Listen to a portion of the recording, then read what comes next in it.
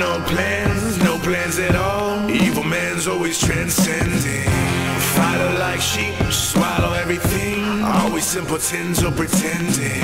We got no plans. This is your moment of clarity, coming to you today from Toronto, Canada.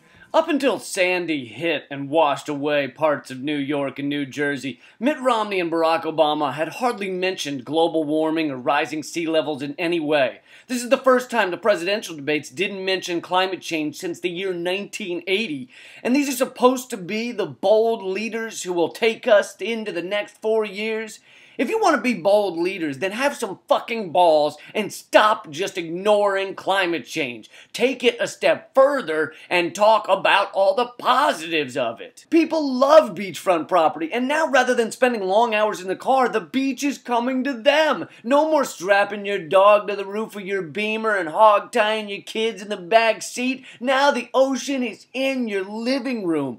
You ever seen somebody swimming in the ocean? They're usually as happy as a clam in shit or a pig in a diner, or whatever the expression is. People love swimming, and now more water everywhere for swimmers to enjoy. A lot of cities need a bath. They haven't been cleaned in a while. This is nature's cleaning. Plus there's a rat problem in my town, New York City, but now the rats are either dead or have become amphibious. At a time when so many people are lamenting mass extinctions, Hurricane Sandy has created perhaps new and better rats. The subway system is flooded, but that could lead to a cool new waterway system. Did you ever see that movie Waterworld?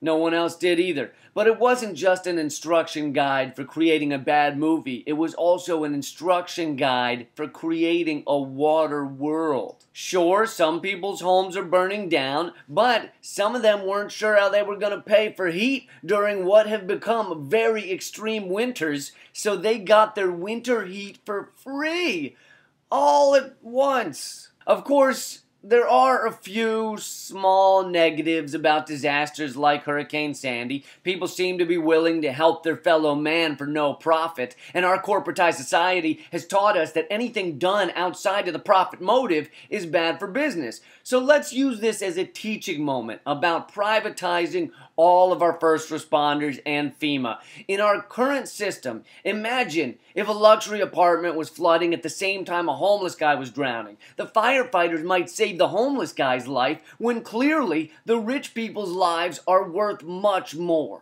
If we privatize these things, the firefighters would have a very clear idea of who needs to be saved and who hasn't paid for service. And in terms of the other people volunteering their time to help their neighbors, I'm going to go do my best to sabotage their efforts. While they're pumping water out of one side of the house, I'll be at the back door shoveling it back in, teaching them an important lesson. Work without profit is meaningless. Mr. Obama, Mr. Romney, I encourage you to come down for a photo op doing the exact same, sticking children back into floating cars, poking holes in canoes, going into shelters, and dumping out the soup.